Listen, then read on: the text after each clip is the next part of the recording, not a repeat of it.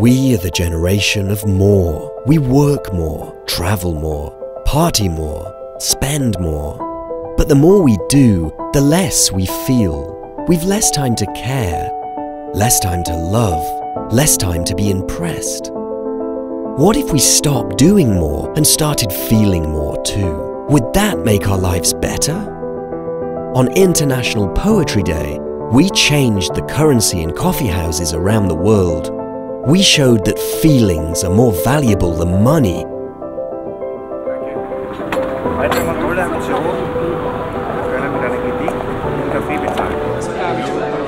Já mám tady baseň pro vás.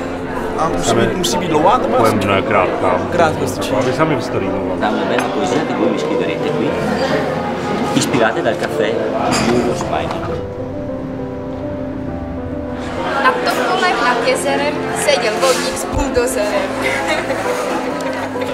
Dnešní den pomaluje minulostí, stejné místo, stejné strasti. È una bellissima iniziativa perché ti permette per una volta di concentrarti su te stesso, su quello che provi per poterlo esprimere.